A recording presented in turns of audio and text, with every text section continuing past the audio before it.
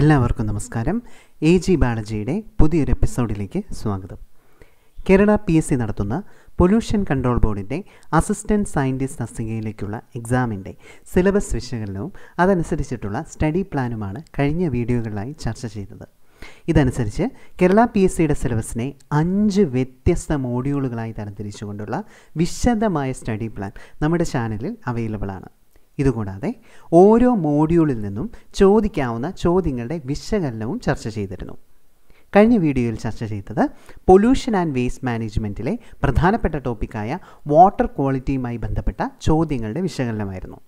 ഇന്നത്തെ വീഡിയോയിൽ പരിചയപ്പെടുന്നത് മെത്തേഡ്സ് ആൻഡ് ടെക്നിക്സിലെ ഒരു പ്രധാനപ്പെട്ട ടോപ്പിക്കാണ്. Methods and ടെക്നിക്സിനെ microscopy, microbiology techniques, spectrophotometry, chromatography, centrifugation, analytical chemistry, radio activity എന്നിങ്ങനെ 7 ഉപവിഭാഗങ്ങളായി തരംതിരിച്ചുകൊണ്ടാണ് സ്റ്റഡി പ്ലാൻ അനലൈസ് ചെയ്തത്.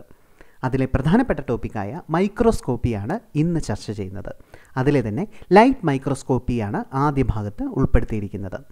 സമയം കളയാതെ വീഡിയോയിലേക്ക് കടക്കാം. ആദ്യ ചോദ്യം ഇതാണ്: Which part of the compound microscope helps in gathering and focusing light rays on the specimen to be viewed? മൈക്രോസ്കോപ്പിൻ്റെ ഭാഗങ്ങളുമായി ബന്ധപ്പെട്ടുള്ള ചോദ്യങ്ങൾ പ്രതീക്ഷിക്കാവുന്നതാണ്. അത്തരത്തിലുള്ള ഒരു ചോദ്യമാണ് ഇത്. മൈക്രോസ്കോപ്പിൻ്റെ ഭാഗത്തിൽ ഏത് ഭാഗമാണ് ലൈറ്റ് റേസിനെ ഫോക്കസ് ചെയ്യുന്നതിനും ഗ്യാദർ ചെയ്യുന്നതിനും അതുവഴി സ്പെസിമെൻ വ്യൂ ചെയ്യുന്നതിനും ഹെൽപ്പ് ചെയ്യുന്നത് എന്നുള്ളതാണ് ചോദ്യം. നമുക്കറിയാം, കോമ്പൗണ്ട് മൈക്രോസ്കോപ്പിൽ 3 പ്രധാനപ്പെട്ട ലെൻസുകളാണുള്ളത്. ഒന്ന് ഐ പീസ് ലെൻസ്, പേര് സൂചിപ്പിക്കുന്നത് പോലെ തന്നെ ഒബ്സർവ് ചെയ്യുന്ന ആളുടെ ഐനോട് ചേർന്നുള്ള ലെൻസാണ് ഐ പീസ് ലെൻസ് എന്ന് പറയുന്നത്. ഇതിന് മറ്റൊരു പേരും കൂടിയുണ്ട്. എന്താണ്? ഒക്യുലാർ ലെൻസ് അല്ലേ?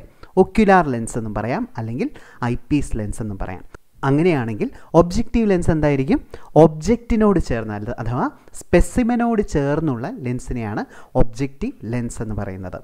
ചോദ്യത്തിൽ ചോദിച്ചിരിക്കുന്നത് കണ്ടൻസർ ലെൻസിനെ കുറിച്ചാണ്. കണ്ടൻസർ ലെൻസ് എന്താണ് ചെയ്യുന്നത്?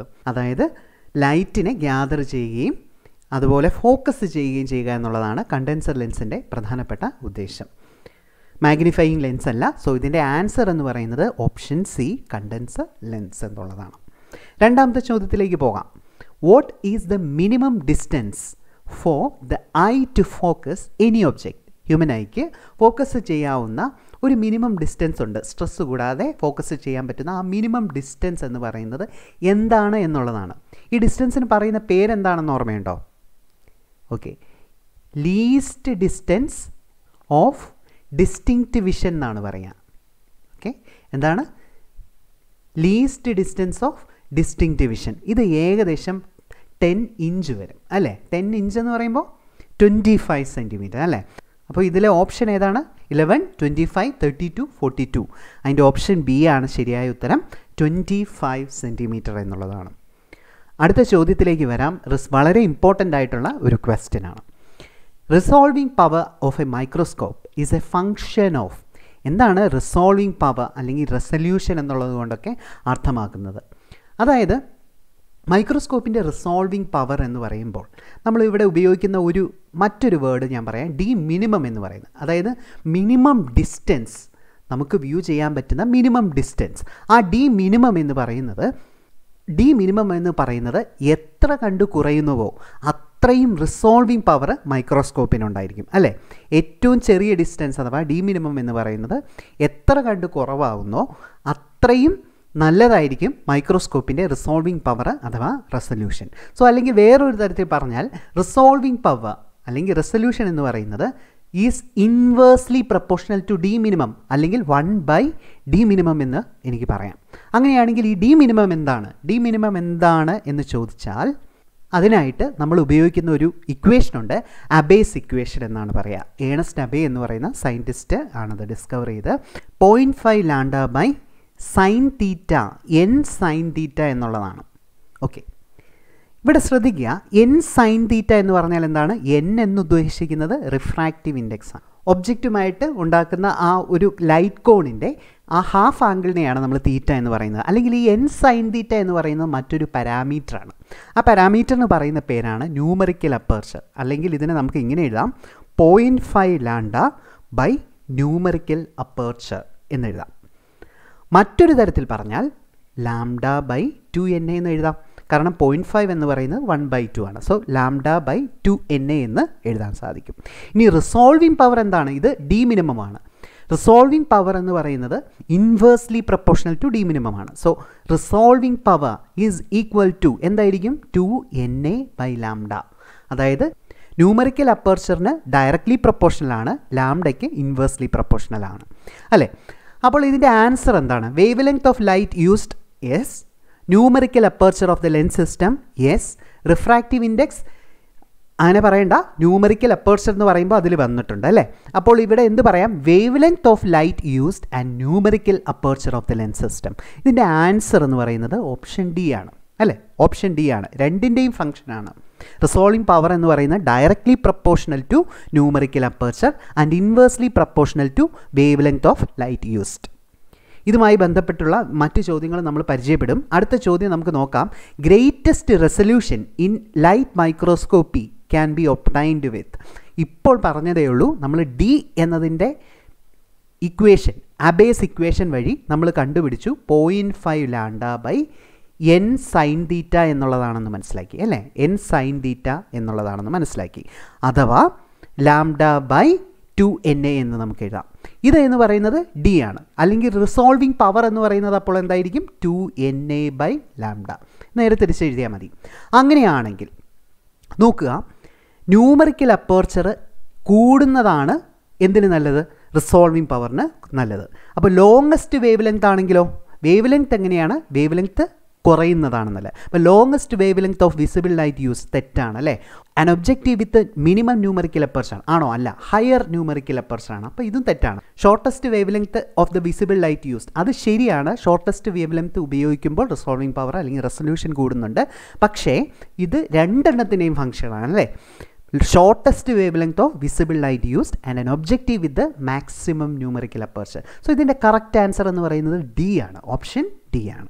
അടുത്ത ചോദ്യം ശ്രദ്ധിക്കാം. Oil immersion objective lens has A numerical aperture. NA എന്ന് പറഞ്ഞാൽ എന്താണ്? Numerical aperture value of dash. ഇത് നിങ്ങൾക്ക് ഇതിൻ്റെ ന്യൂമറിക്കൽ അപ്പർച്ചറിനെ കുറിച്ച് ഞാൻ ആദ്യം പറഞ്ഞിരുന്നു. ന്യൂമറിക്കൽ അപ്പർച്ചറിനെ നമുക്ക് ഇങ്ങനെ എഴുതാം, n സൈൻ തീറ്റ. ആ തീറ്റ എന്ന് പറയുന്നത് ആ ലൈറ്റ് കോണിൻ്റെ ഹാഫ് ആംഗിൾ ആണെന്ന് വിചാരിക്കുക. അങ്ങനെയാണ് എങ്കിൽ n സൈൻ തീറ്റ എന്ന് എഴുതാം. n എന്ന് പറഞ്ഞാൽ എന്താണ്? n എന്ന് പറഞ്ഞാൽ റിഫ്രാക്റ്റീവ് ഇൻഡെക്സ് ആണ് അല്ലേ? റിഫ്രാക്റ്റീവ് ഇൻഡെക്സ് ആണ്. ഈ ഒരു ഇക്വേഷനിൽ നിന്ന് നമുക്ക് മനസ്സിലാകും സൈൻ തീറ്റയുടെ മാക്സിമം വാല്യൂ എന്താ? സൈൻ തീറ്റയുടെ മാക്സിമം വാല്യൂ എന്ന് പറയുന്നത് 1 ആണ്. ഇത് മാക്സിമം 1 ആണ്. മാക്സിമം വാല്യൂ 1 ആണ്. അങ്ങനെയാണെങ്കിൽ ന്യൂമറിക്കൽ അപ്പർച്ചർ എപ്പോഴും എന്തായിരിക്കും? ന്യൂമറിക്കൽ അപ്പർച്ചർ എന്ന് പറയുന്നത് എല്ലായ്പ്പോഴും എന്തായിരിക്കും?